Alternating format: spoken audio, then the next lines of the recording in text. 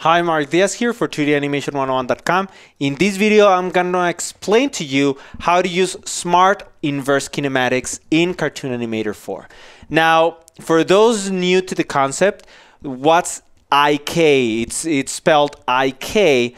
So what is inverse kinematics? Okay, there's two types of kinematics. One is forward kinematics and two, inverse kinematics. The first type is doing this.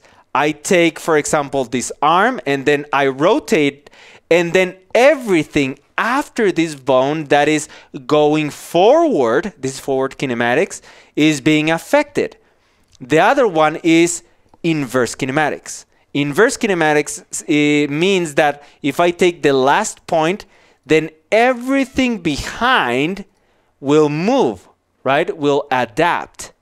So inverse kinematics helps you move your characters very, very easily and very, very fast. Now, in Cartoon Animator 4, we have smart inverse kinematics. What are they? Okay, smart kinematics means that you can have a bone and switch it between inverse kinematics and being stuck there. Let me explain what I mean by stuck.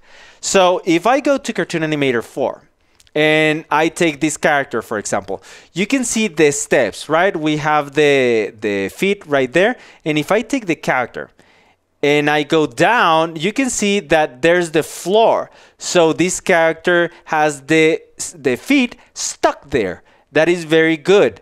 But what if I want this character to go up, right? But up without the feet being stuck there.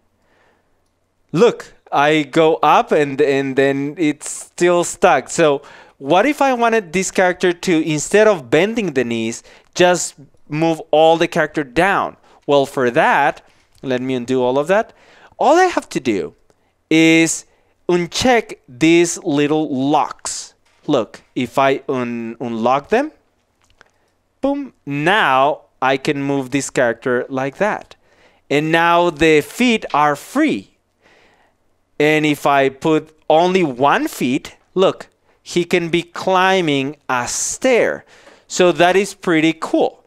Not only that, but also this lock can be animated. Let me undo. And I'm just going to show you a quick animation. Maybe I want this character to go down like this. So look at what I have. Tick. Look, now he's going down. Book, book. You see? This is super cool, and I can also, not only does that work for the feet, I'm gonna undo all of that. Let me just press Ctrl-Z until I have everything as it was. And now what I'm gonna do is I can do the same for the hands. I can take one hand and then lock it, and then the other one and lock it, and then take the hip, and look, now he can be doing pull-ups. So this is pretty cool. And in general, that's how you do it. It's very easy. All you have to do is lock either the hands or the feet and then unlock them. And all the locks and unlocks can be animated. So this is super cool. I hope this taught you how to do one little animation in the demo reel of Cartoon Animator where you see a character doing this, right? Or you can take a character that grabs something and then pulls himself over. So you can do a lot of stuff with this. And now it's super duper easy with Smart IK. This is it. Okay, so I hope you learned a lot. This is Mark Diaz for 2danimation101.com. Until next time, take care.